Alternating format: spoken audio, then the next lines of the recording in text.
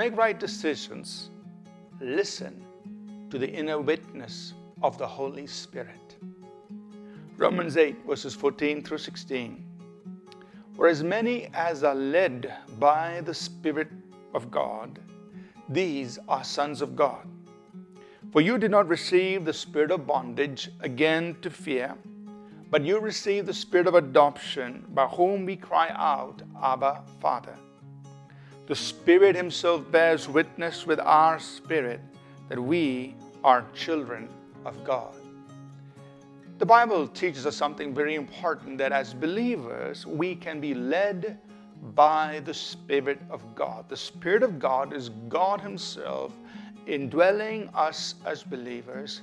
And one of the things He does by His indwelling presence is that He leads us. That's why we read in Romans 8:14, as many as are led by the Spirit of God, they are governed, they are guided, and they are directed by the Spirit of God. As many as are led by the Spirit of God, they are the sons of God. Or we could state it like this, that the sons of God, the children of God, the sons and daughters of God are people who have this characteristic, that they are people who are led by the Holy Spirit. They are guided, governed, and directed by the Spirit of God who dwells in them. This is what describes or defines, one aspect that defines sons and daughters of God.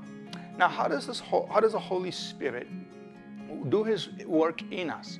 He bears witness with our spirit. Romans 8:16 says, the Spirit Himself bears witness with our spirit. That means His leading, His speaking to us, His testifying to us takes place in our spirit. He speaks to us in our inner person, in our spirit. So the guidance that the Holy Spirit brings to us comes in our inner person. It doesn't come necessarily in our mind or throughout outward expressions, but it begins in our spirit. So in order to be led by the Spirit of God, we need to listen to the Holy Spirit and what He is telling us, what He is witnessing to us in our spirit.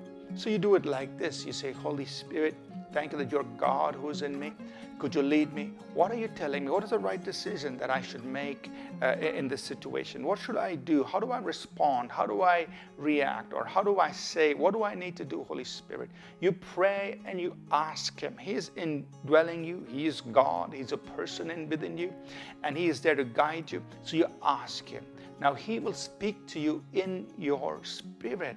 That means your spirit has faculties that can tune into the Holy Spirit. Your spirit has the ability to see. Your spirit has the ability to hear. Your human spirit has the ability to feel and receive the promptings, the sayings, the witnessings, the impressions, the revelations which the Holy Spirit is imparting to your spirit. So as you pray, then out of your spirit comes the inspiration. There may be times when some understanding just wells up in your spirit, or sometimes you may get a picture that comes up in your spirit. Sometimes there will be a prompting, a stirring, a strong feeling coming up inside you. These are different ways that the Spirit bears witness with our spirit. There'll be a sense of peace, calmness, quietness, a sense of confidence, a sense of assurance, a sense of joy. Sometimes there'll be a sense of discomfort, a sense of, no, this is not the right thing. These are knowings and impressions the Holy Spirit is putting in your spirit. As you and I learn to tune to the Spirit of God, we can learn to receive of what He witnesses to us in our spirit. But this is a very important way that God's people are led.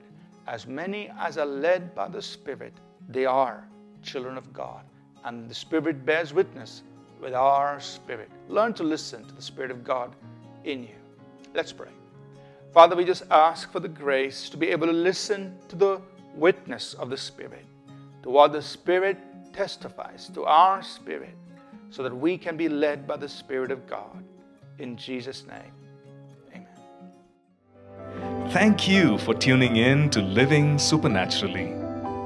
For more resources to strengthen your spiritual walk, please visit apcwo.org.